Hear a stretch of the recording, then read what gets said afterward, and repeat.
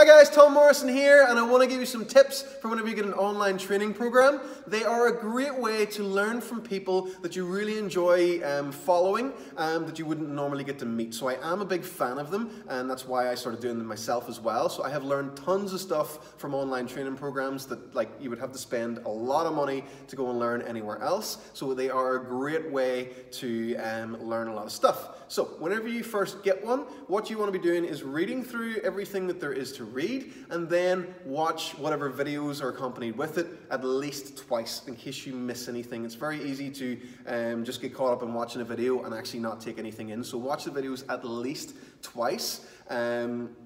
Next thing is take it one step at a time. So as you're watching through the videos, take notes of what you can and can't do, and then you would sort of want to build yourself up to that, or anything you're not sure about as well, or anything you think may not be a good idea for you to do. Just take wee notes of that and write it down and save it in your phone. And that's another thing as well. So whenever you are doing a program and you've a whole list of stuff you need to do in the gym, you just write it down or print off whatever they have. So like say end range training, you have a thing you can print off, or there's the website accompanied with it. So a lot of people don't like using their phone in the gym, so you could print off whatever it is you need to do.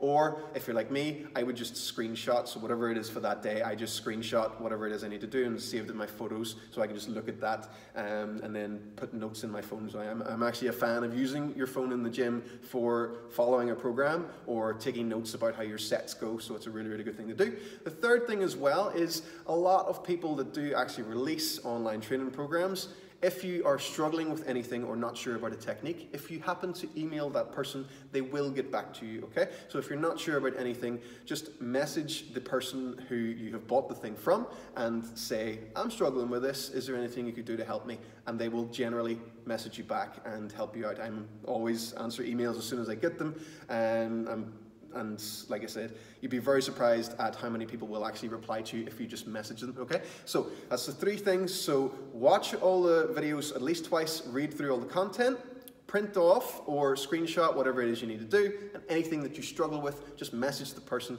and see if they can help you out with it. Okay, guys?